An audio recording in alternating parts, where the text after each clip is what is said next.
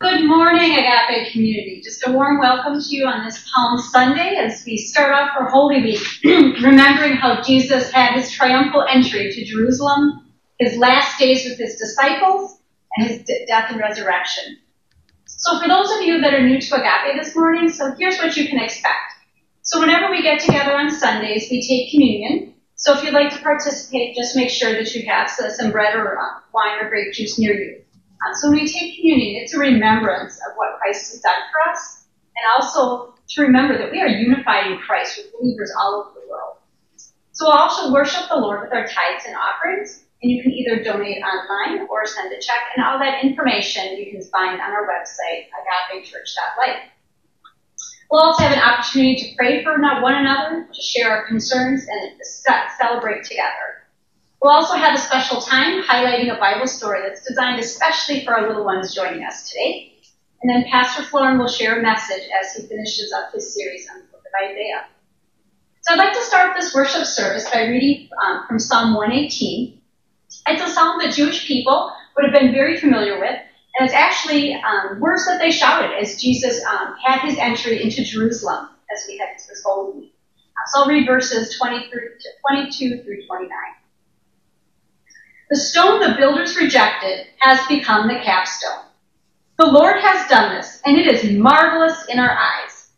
This is the day the Lord has made. Let us rejoice and be glad in it. O Lord, save us. O Lord, grant us success. Blessed is he who comes in the name of the Lord. From the house of the Lord we bless you. The Lord is God, and he has made his light shine upon us. With boughs in hand, join in the festal procession up to the horns of the altar. You are my God, and I will give you thanks. You are my God, and I will exalt you. Give thanks to the Lord, for he is good. His love endures. Over to Colleen, who will share some information about some upcoming events. Good morning, everyone. Last Sunday, we had our Acts of Kindness Sunday, where we put together Easter baskets, and people from the community put them together and brought them over to church. And we put together 57, I think it was, baskets, which is way more than we needed. So many of those people have picked up here, and they were very appreciative. Some people may be sitting there. And I have about 15 left. And so I did post last night on social media, and far more of them were claimed than I have now. So unfortunately, but they are going to good use. So thank you everybody who brought something to donate, and know that they were very well received. We do have a Good Friday service this coming Friday. You can join us via Zoom or at the Northview location. It's at 7 o'clock. Just verifying the time. 7 o'clock. So we'd love to see you there. And then we do have a couple of congregational meetings coming up. Actually, one is today after service. So we'd love if you would stay on service. At 11:30 we'll start. And we need to talk about just the building situation over at the Old St. Mary's building. And then we will have another one after Easter Sunday service. It will be very brief. So if you can just join us for a little while, that would be great. Colleen, can you hear me? Yeah. Oh, brilliant. Listen, this morning when people picked up the baskets, I heard from Bonnie that there was one mom that was very, very appreciative. Is that right, Bonnie? Yes, the Torinos. Yeah, and then they were picking up how many baskets? Six baskets for young children. So listen, what you guys do, this is living faith. This is not just like we used to say, sit in the pews. You guys, the community of Agape, are making a difference. I don't care where you are, and I know that there's some people that are very far away that are joining us this morning. Welcome to all of you online. So Colleen, I just want you to know that as people were picking up, they were very appreciative. Good. Awesome.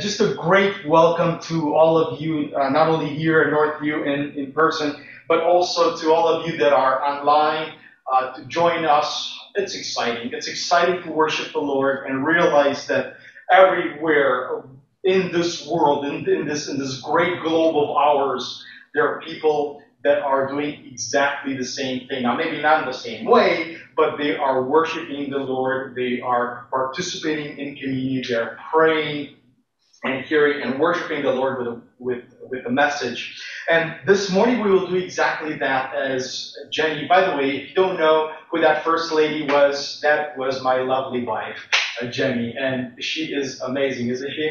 I love that. I am blessed to have her. But listen, as she said, that if you are online and you'd like to participate, it's really simple. Just have some bread, some grape juice or wine, and then we will do that in just a little bit. Here in Northview, we actually have it in a little tub like this. And Chris, I'm going to give it to you so you can start passing this around. Thank you. Well, we read from 1 Corinthians chapter 11, verses 23 through 28. Here's what the words of this letter are saying. The Lord Jesus, on the night he was betrayed, he took bread, and when he had given thanks, he broke it and said, "This is my body, which is for you. Do this in remembrance of me." In the same way, after supper, he took the cup, saying, "This cup is the new covenant in my blood. Do this whenever you drink it in remembrance of me. For whenever you eat this bread and drink this cup, you proclaim the Lord's death until he comes. So then, whoever eats the bread or drinks the cup of the Lord in an unworthy manner will be guilty of sinning against the body and blood of the Lord." One more sentence, but I need to grab my own. Thank you, Chris. Fantastic. That is mine right there. Brilliant. Love it. Love it. There it is. There's the bread and there's the wine. So, verse 28 says, and this is important, it says the following: everyone, that means me, and you, and you, and you, and you, right? Everyone ought to examine themselves before they eat the bread and drink from the cup. And friends, we'll do exactly that. We will come and approach the Lord's Supper with thankfulness and with examination. Let's pray together. Heavenly Father, only you are the one that provides salvation. Only you are the one that can save. Only you are the one to whom you are worthy to receive the word Hosanna, to save. And Father, this morning we approach you with confidence because you've promised that if we approach you in repentance, if we approach you with humility, you are gracious and you accept us. And you accept us through the blood of Lord Jesus. You accept us through his sacrifice. And this morning we are so appreciative. We so thank you from the bottom of our hearts the fact that you loved us enough, even when we were not lovable. You loved us enough to give the most precious thing that you have, yourself, your precious Son, your unique Son. And this morning, Father, you know that in this world, as we live our faith, you know that our feet get dirty. At the Last Supper, you washed your disciples' feet. And Father, we need the same. We need ourselves cleansed from the kinds of things that we ran into as we lived our life. Father, we didn't do the things that we ought to have done. And then we rushed into things that we ought not to have done. So Father, this morning we come to you and we turn away from those things. And we ask that the Holy Spirit would come and fill us with his presence. Let us, Father, wherever our community is, whoever is in hearing of my words today, let them be filled with the Holy Spirit. Come, Holy Spirit, fill us with your presence. And Father, there's so many more that we can possibly pray, but we're weak. So we ask the Holy Spirit to complete our prayers and to guide us this morning into proper worship with you. And we ask that in Christ's name. Amen. Friends, let's eat and drink together.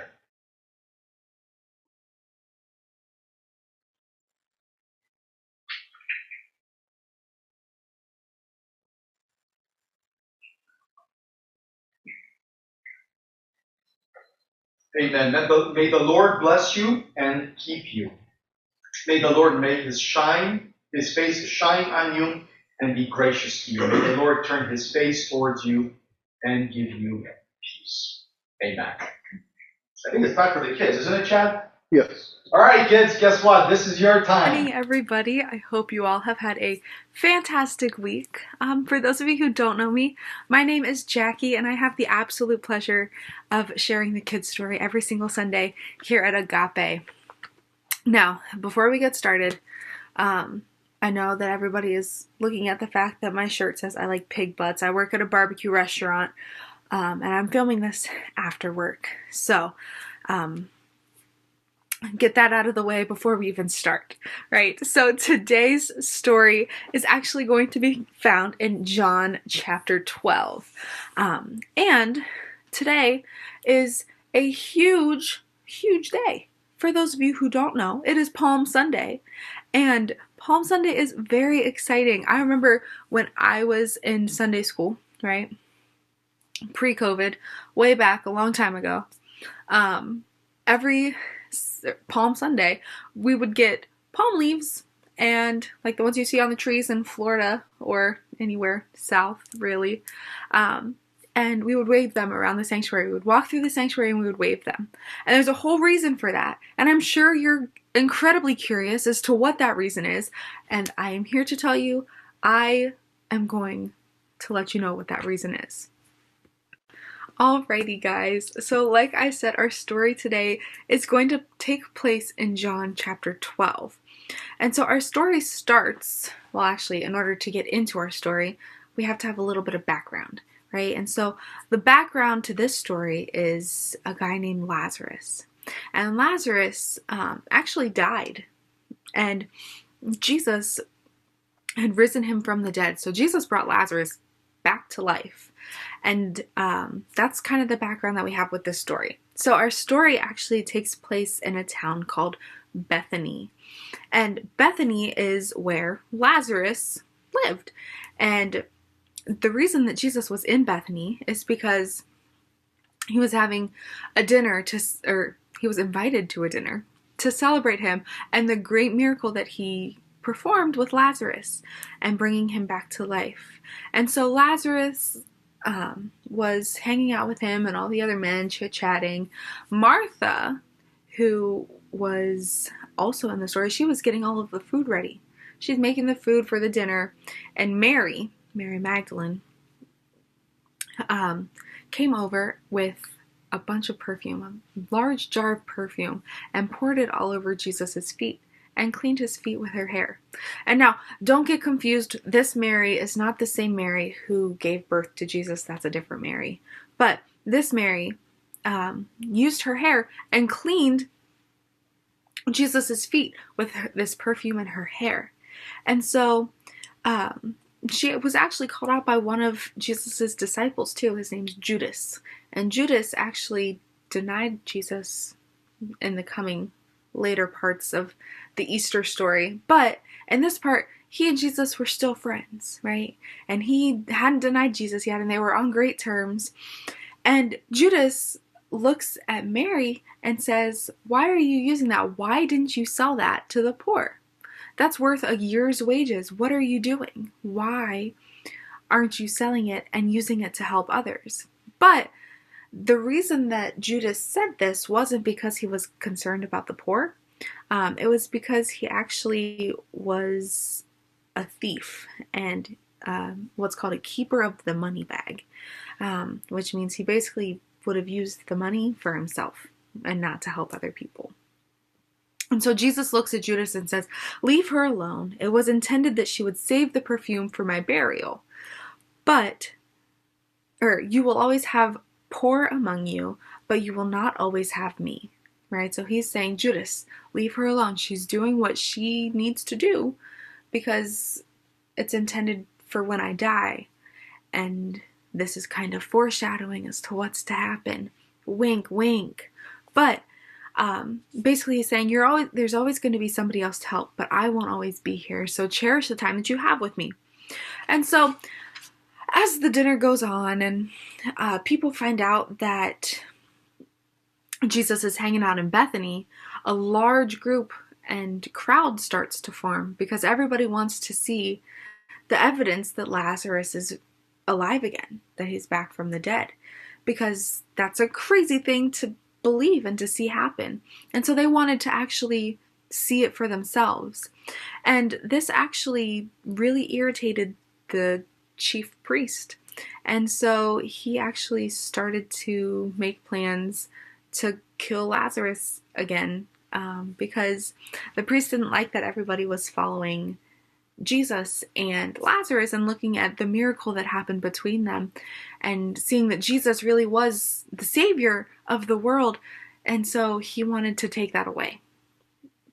And so the following day, we see that another crowd has shown up, and it was for a festival, and Jesus was on his way to Jerusalem for this, and the crowd knew that, and so they started, pulling down palm trees or palm branches and waving them around, and they were shouting, "Hosanna! Blessed is he who comes in the name of the Lord, and blessed is the King of Israel." And so they were taking these palm trees and they were waving them all over the place, and they were shouting and screaming and celebrating. Now, Jesus had found a donkey, right? And it was a young donkey, and he decided that that was the donkey that he was going to ride into town on. And so that's exactly what he did. And at first, as all of this was happening, the disciples didn't really understand. It took Jesus being glorified for them to realize that everything that was written about him has come true, and that he has done, right? And so the crowd initially that was with him when he rose Lazarus from the dead, when Jesus rose Lazarus from the dead, oh, tongue twister, they spread the word, and because of that, the word just kept spreading and spreading and spreading that Jesus is this miracle maker. And because of that, all of these people came to see him and wanted to see his miracles in action. And this really upset some of the higher-ups in the church, the people called the Pharisees, and they actually started creating a plot to kill Jesus. And if we look forward to Friday is the day that Jesus was arrested and hung on the cross and died, right? But we'll get into that on Friday, because I'm pretty sure we're having a Good Friday sermon, right? So, but this is the happy beginning of a very sad end of the week.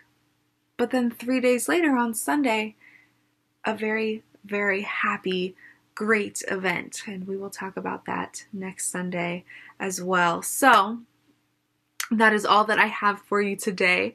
I hope you all have a great week. And for those of you who are interested, we are having Kids Night this Wednesday.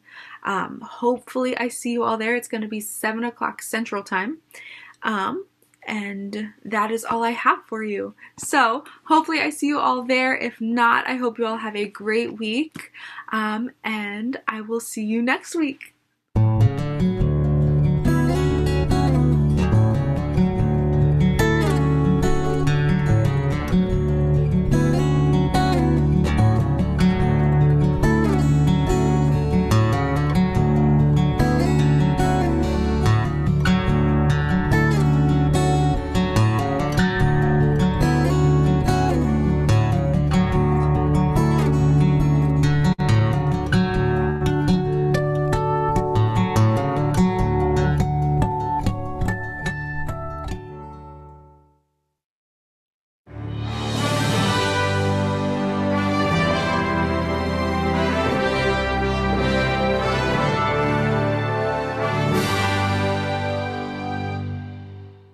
Hi everybody, I'm Steve. I'm coming to you from Waukesha, Wisconsin, at our Northview location.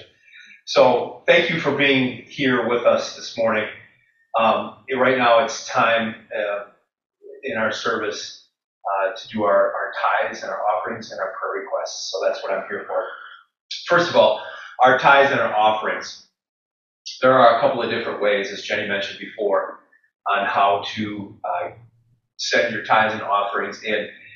There's detailed descriptions on how to do that on our website at agapechurch.life. So if you would like to participate in tithing, you can do that. And just kind of a note on tithing for a second. I thank all of you who are participating in that already. It is just so amazing that we can make 57 baskets for people in need because of your generosity. So thank you so much for that. It is absolutely amazing. I never thought we could make 57, but that's incredible. So that's how the money is used. You're part of our mission when you do this. I know that some of you are so far away you could never come here and make baskets with us. You can do it at home, like we always suggest. But your tithes and offerings and your generosity is much appreciated. So we thank you for that.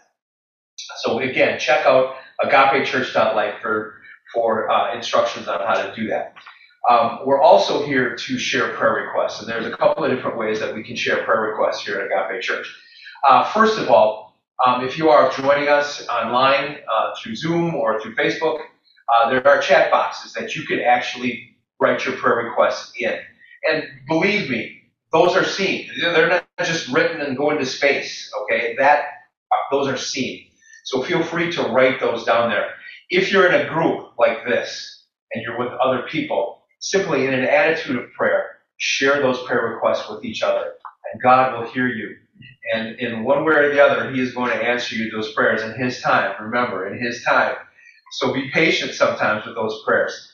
Another way that you can do it is through the Agape prayer wall. Now that's on something that's called Trello, Trello.com.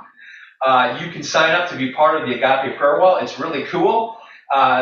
When you want to put a prayer request in, it's called a card. You just simply fill out that card, and it's there, and you're going to be prayed for, and that prayer request will be heard and seen. You can look at other people's prayer requests. It's just absolutely an amazing tool. So please check that out, no matter if you are in a group like this, or if you're, I don't know, in Puerto Rico, or I don't know where you're all from, but you're out there. So however you want to do that, Trello.com. And then really the last way to share your prayer requests, if you would like to keep those private, email Pastor Florin at info@agapechurch.life, and he will see those prayer requests, and we'll be praying for that on those private requests. So what we're going to do right now is we're going to take about a 5-minute break. You're going to see a little timer on the screen for those of you who are online. At the end of that timer, I'm going to wrap this up in one last prayer, and then we're going to continue with service. So we'll see you in about 5 minutes.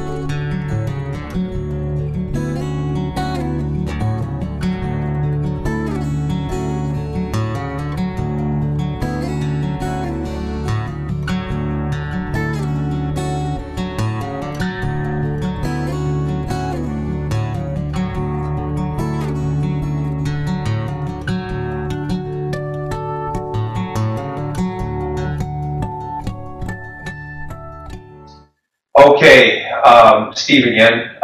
Thank you for spending this time in prayer for each other and for those in your communities. I want to just wrap up this time just with prayer. So if you could bow your heads, Father God. Oh Lord, we thank you so much for even hearing our prayers, Father. Lord, we thank you for that, Lord. And we know that you do hear our prayers because your word says so. Your word said that you listen to us, Father, and that you hear our hearts, and that you take care of us, that you guide us, that you lead us, that you comfort us, Lord. So we thank you so much for being an intimate God, a God who pursues us with passion and with fire and with zeal. Lord, I don't know any other that pursues you, Lord. There is no other, Lord. You are God of this universe. You are God of creation. You are God of our lives, and we thank you for that, Lord. Father, I just would ask that you would hear the individual prayer requests that were shared this morning, Lord, and that you would help us move through those, Lord, and answer those prayers for us. One way or the other, Lord, we're seeking your will, Father. We're seeking your will, Lord. We don't want you to be Santa Claus of our lives, Lord. We don't want to ask and just receive because we ask, Lord. We want your will above all else, Father. We thank you for that, Lord. So, Father, answer our prayers as you see fit in your time, Lord. Father God, I just want to lift up Pastor Florin and his family to you, Lord. I would ask that you would protect them always, Lord. Protect them, keep them together, Father. Keep them whole, Lord. Keep them functioning, Lord, as the wonderful family that they are, Lord. That wonderful family that you've communicated, or that you've created, Father. We thank you so much for them, Lord. Always protect them, Father. And Lord, for Pastor Florin specifically, Lord, as he comes to teach us this morning, Lord, give him words that we may hear, Father. Open our hearts so that we may hear what you have to say, Lord. And we thank you so much for all of these. In Jesus' name I pray. Amen. The disciples went and did as Jesus had instructed them. They brought the donkey and the colt and placed their cloaks on them for Jesus to sit on.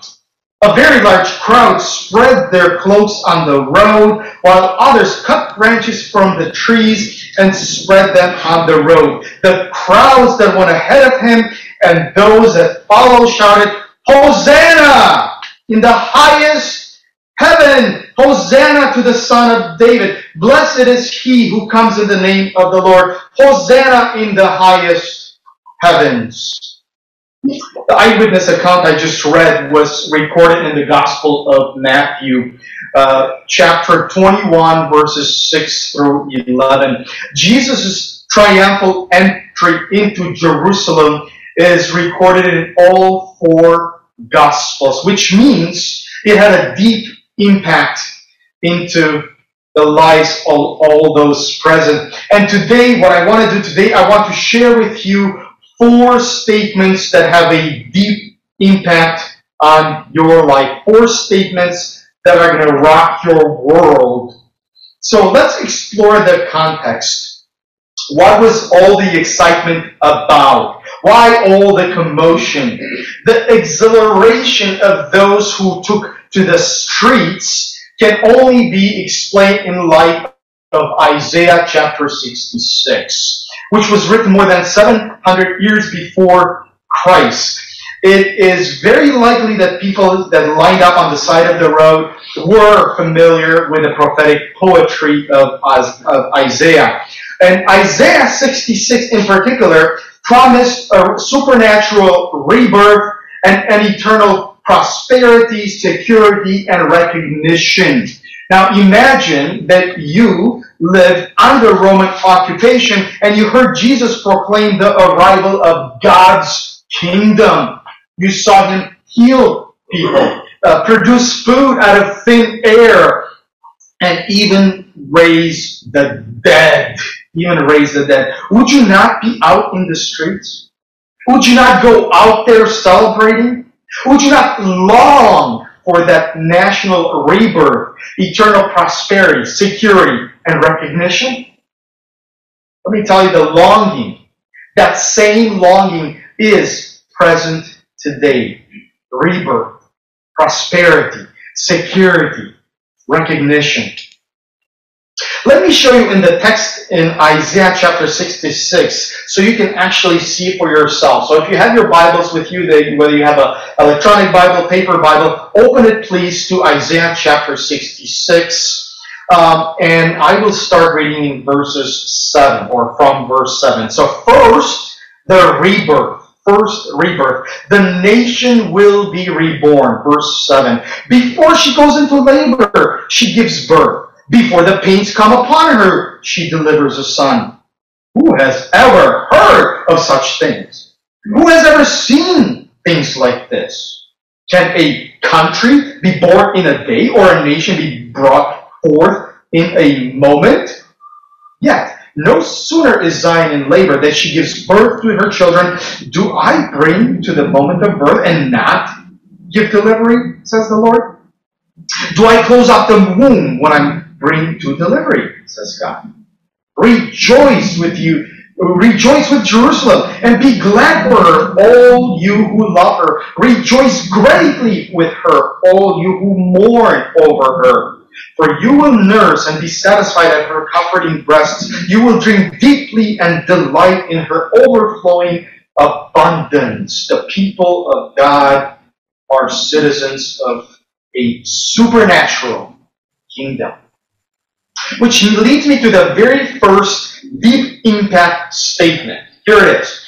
The kingdom of God is unlike any earthly nation, and you can be part of it.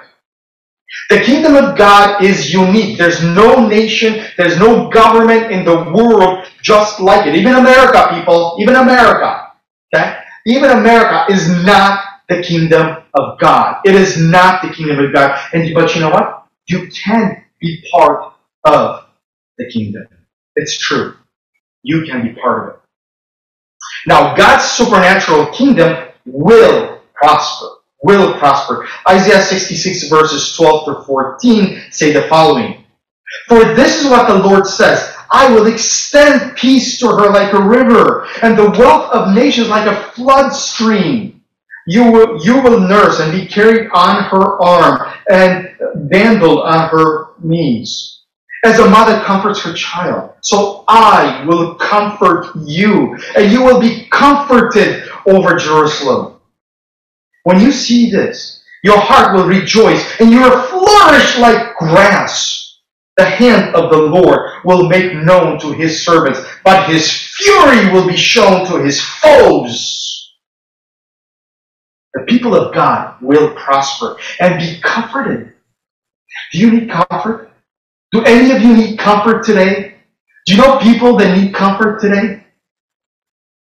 The second deep impact statement today is God's comfort comes in many ways. Sometimes he changes our circumstances, and sometimes he changes us.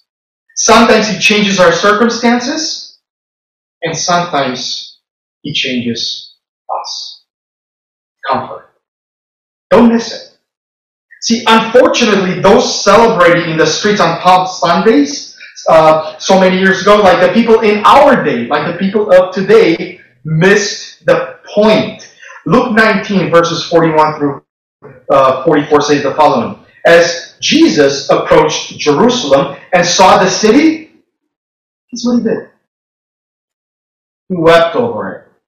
He wept over it and said, if you, even you, had only known on this day what would bring you peace, but now it is hidden from your eyes. My friends, it is possible to celebrate God and miss the point. It is possible to celebrate God and miss the point. Isaiah chapter 66 prophesied also security.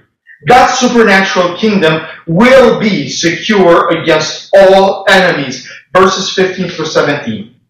See, the Lord is coming with fire, and his chariots are like a whirlwind. He will bring down with his anger with fury, and his rebuke with flames of fire. For with fire and with his sword, the Lord will execute judgment on all people, and many will be those slain by the Lord. Wow, what a vivid picture. By the way, in the book of Isaiah, most of it is poetry. It's prophetic poetry. And in this chapter, this is where the prophetic poetry ends. And Isaiah is beginning to write the rest of the chapter in prose. No more poetry. So verse 17. Those who consecrate and purify themselves to go into the gardens, following one who is among those who eat the flesh of the pigs, rats, and other unclean things, they will meet their end together with the one they follow, declares the Lord. Now we know who that one is. Many people follow the Lord of the darkness, the Lord of the kingdom of the earth, instead of the Lord of light. If you lived under Roman occupation and Jesus entered your city, perhaps you too would be out in the streets shouting, Hosanna! Hoping for rebirth, hoping for prosperity, security, and recognition. Hosanna, Jesus! The word Hosanna means save. Hosanna, Lord Jesus! Save us! So we've covered rebirth, prosperity, and security. The recognition is prophesied in verses 18 through 21. Here's what it says. God promises that His kingdom will be made up of people from all nations. Thank the Lord that even Romanians can be saved, right? Even Americans can. Germans. Anybody can be saved. And here's what verse 18 says. And I, because of what they have planned and done, am about to come and gather the people of all nations and languages, and they will come and see my glory. I will set a sign among them. I will set a sign. I will set a sign, the text says, right? What is the sign, people? What is the sign? Well, I'll tell you in just a moment. Let me keep reading and I'll come back to that. I will set a sign among them, and I will send some of those who survive to the nations, to Tarshish, to the Libyans and Lydians, famous as archers, to Tubal and Greece, and to the distant islands that have not heard of my fame or seen my glory. They will proclaim my glory among the nations, and they will bring all your people from all the nations to my holy mountain in Jerusalem as an offering to the Lord, on horses and chariots and wagons and mules and camels, says the Lord. They will bring them as the Israelites bring their grain offerings to the temple of the Lord in ceremonially clean vessels. And I will select some of them also to be priests and Levites, says the Lord. That's how Isaiah ends, with a promise that some from the nations, the Gentiles, will be priests and Levites of the Lord. What an amazing promise, eh? Isn't that crazy? Isn't that wonderful? Didn't that just blow your mind? Deep impact, people. What a cause for celebration. Hosanna! Blessed is he who comes in the name of the Lord. That's recognition. Okay, now I told you about the sign. What about the sign? Well, Apostle Paul in Ephesians chapter 1, verses 13 and 14 says the following. And you also were included in Christ when you heard the message of truth, the gospel of your salvation. When you believed, this is critical right here, when you believed, you were marked in Him with a seal, the promised Holy Spirit, who is a deposit guaranteeing our inheritance until the redemption of those who are God's possession, to the praise of His glory. The prophetic text in Isaiah is being fulfilled through Jesus of Nazareth. God's Son, who offers rebirth, eternal prosperity, security, and recognition. He's the only one that can do that. And He guarantees it with a sign, a cosmic seal, a royal promise, a divine person. You know, the Holy Spirit is a person. That is the seal, the Holy Spirit. The last two verses assure us, by the way, did I just say earlier that that's how Isaiah ends? No, it's towards the end. There are a couple more verses. Here they are. Verses 22 and 24, it promises that God's kingdom will endure forever. Here it is. As the new heavens and the new earth that I made will endure before me, declares the Lord, so will your name and descendants endure. From one new moon to another, from this one Sabbath to another, all mankind will come and bow before me, says the Lord. And they will go out and look on the dead body as those who rebelled against me. The warmth will eat them and will not die. The fire that burns, they will not be quenched. And they will be loathsome to all mankind. The point is, God's enemies, and make no mistake, God's enemies are your enemies. Your enemies will be a threat no more. Hosanna, Jesus. Save us, Lord Jesus. Listen, you and I are not under a Roman occupation, thank God. Our shackles are not made of iron, but our enemy is actually more deadly and more dangerous than ancient Rome. Apostle Peter in 1 Peter chapter 5 says, be alert and sober mind. Your enemy, the devil, prowls around like a roaring lion looking for someone to devour. Without the sacrificial death of Jesus and his resurrection, we have no hope against this roaring lion. No hope. Only by the saving blood of Jesus we can cry out, Hosanna, save. St. Luke the evangelist in Acts chapter 4 verses 12 says, salvation is found in no one else, for there's no other name under heaven given to mankind, to humanity, by which we must be saved. The people that went out in the streets to shout, Hosanna, realized one thing. They were in bondage. And they needed somebody to take them out, to save them out of that bondage. Our third deep impact statement that will change your life is this. You can't be saved if you don't realize you're a hostage. You can't be saved unless you realize you're a hostage. Humanity is in bondage to sin. Sin is anything that goes against the universal harmony created by God. By the way, the scripture calls that universal harmony, it calls it God's law.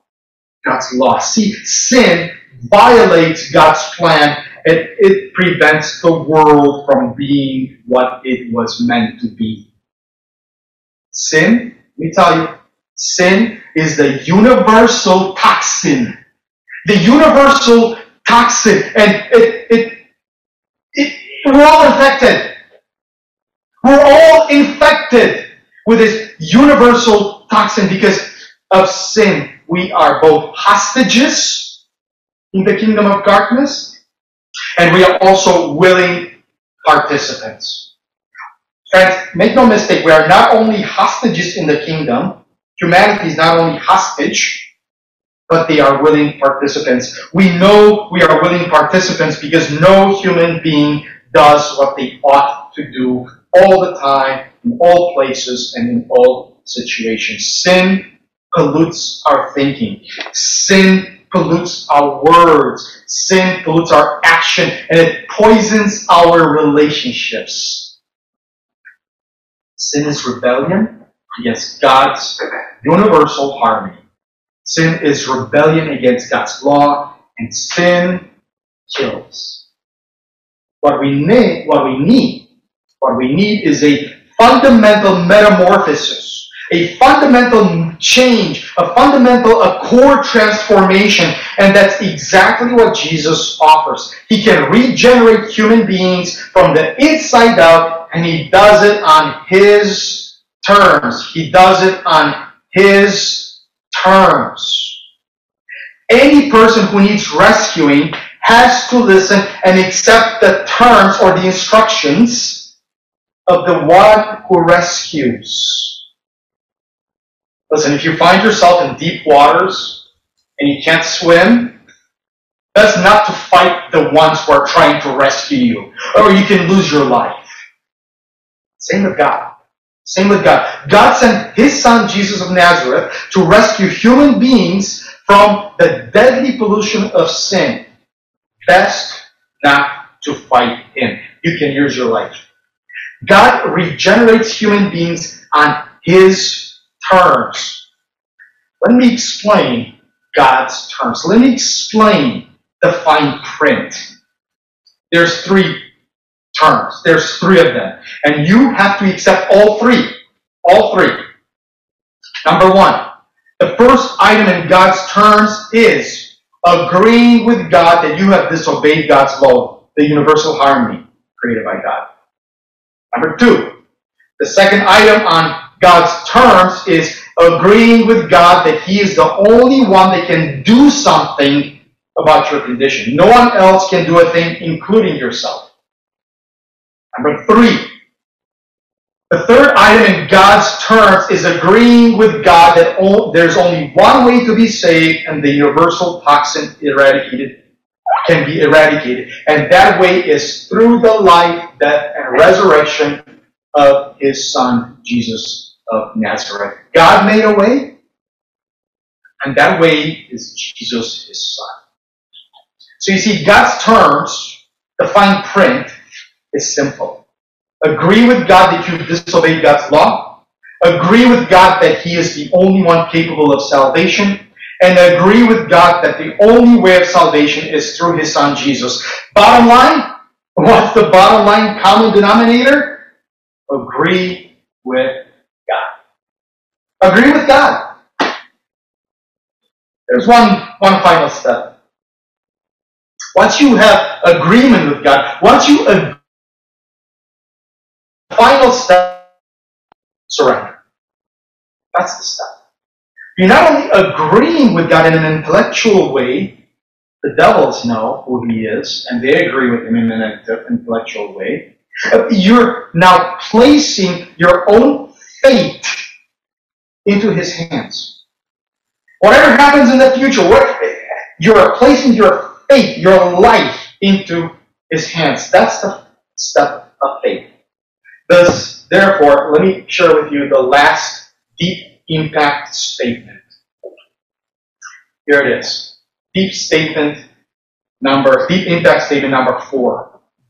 Take God's truth and make it personal. Take God's truth and make it personal. It's your life that you're placing in God's hands. Are you ready to make it personal? Are you ready to become a new human being, adopted into the family of God? Having the privilege, the right to call yourself a child of God. You realize not everybody can call themselves a child of God. That's a big status. It's a big status. John chapter 1, verses 11 through 13 says the following, that Jesus came to that which was His own, but His own did not receive Him. Yet to all who did receive Him, to those who believe in His name, He gave the right to become children of God. Children born not of natural descent, nor of human decision or a husband's will, but born of God. Rebirth. Rebirth. You know what that means? It means Hosanna. That means save. It's personal. If you agree with God, and you're online or you're here, I'd like to help you make that step of faith. That step of surrender. It's actually not that simple. It's not that difficult. It's rather very simple. The universal sign of surrender is putting your hands up. Right? I surrender. Now, I'm not going to ask you to do that. I'm not going to ask you to put your hands up. You can express the same sentiment, however, in a very simple prayer to God. Simple prayer. I surrender. Did you know that those 2 words can be a prayer? I surrender. That's a surrender prayer. I surrender. Now, let me pray with you. Let me pray. And if you are ready to surrender, I'd like you to pray with me. Pray these words after me. Not that they are some kind of magical words, but it's really, they come from the heart. Their heartfelt desire of surrender. Let's pray together. God, today I surrender to you. I'm sorry I broke your laws. I'm sorry I made a mess of that wonderful harmony that you intended. Thank you for loving me. Jesus, thank you for dying for me and for saving me. I want to be more like you. Holy Spirit, please fill me with your presence. I want to be a child of God. Amen. Rather simple, isn't it? Now listen, if you prayed this prayer, we actually want to celebrate with you and send you some helpful information about next steps. They're important, you realize. Listen, take a moment, and if you have your smartphone with you, just grab it out and take a moment and send a text, a simple text. Text yes God, one word, text yes God to 84576. That's our number, 84576. So text yes God. Now, if you are a follower of Jesus already, would you please pray? Would you please pray for all those who are texting or are considering texting, those who are online or who are hearing this in a recording? Listen, you know, if you're a follower of Christ, you know that this is a big step. The kingdom of darkness is not really happy to lose another citizen. So would you please pray? Now, if you are considering texting, please text yes God to 84576. Yes, God. So my friends, my message today boils down to this. The kingdom of God is unlike any other nation, and you can be part of it. You are the first and foremost a citizen of God's kingdom, and remember that, and act accordingly. God's comfort comes in many ways. Sometimes He changes our circumstances, and sometimes He changes us. We all need a fundamental metamorphosis to reverse the deadly toxins of sin and repair our relationship with God. We also need to cultivate our relationship. Imagine having a friend and you only talk to them once and that's it. No, you cultivate that relationship. You make it a priority. Make faith the most important thing in your life. You can't be saved if you don't realize you're a hostage. You can't be saved unless you realize you're a hostage. Some of us are held hostage by our self-focus. So let me ask you this. What areas in your life you have not yet surrendered to God? What areas in your life, what dark corners in your life might be the ones that, I'm not ready to surrender to this one, God. Not this one. And there's darkness in here. The Holy Spirit comes with a big old flashlight. Say, now, what you got there? What you got there? Find those areas, take them captive, and surrender them to Christ. Number 4, take God's truth and make it personal. Take God's truth, make it personal. Now that you know, and the Holy Spirit is nudging you towards action, take it. Take the action. Knowledge without action is a waste of brain space. Agree with that? That knowledge without action is just a waste of brain space. Even after we are adopted into God's family, the consequences of sin continue to affect our daily life. Our living faith is in constant struggle against spiritual forces of darkness, which means that at times, even followers of Christ can have polluted thinking, polluted words, polluted actions. Listen, take these practical action steps today. They're necessary. Remember, Hosanna means save. And you can use it as a daily prayer. You can use Hosanna, one word, as a prayer. Right? I taught you two-word prayer, I surrender. Here's a one-word prayer, Hosanna. It means save. It means save. Make it your daily prayer. Hosanna. God save. may you every moment as you go out and worship, as you go out and live a living faith, may every moment be a Hosanna moment. And may you be courageous enough to take the next step of faith. Come, Holy Spirit. Holy Spirit, come and fill us with your presence so that we may be your ambassadors in our family, at work, school, play, whatever we do as we engage in our community.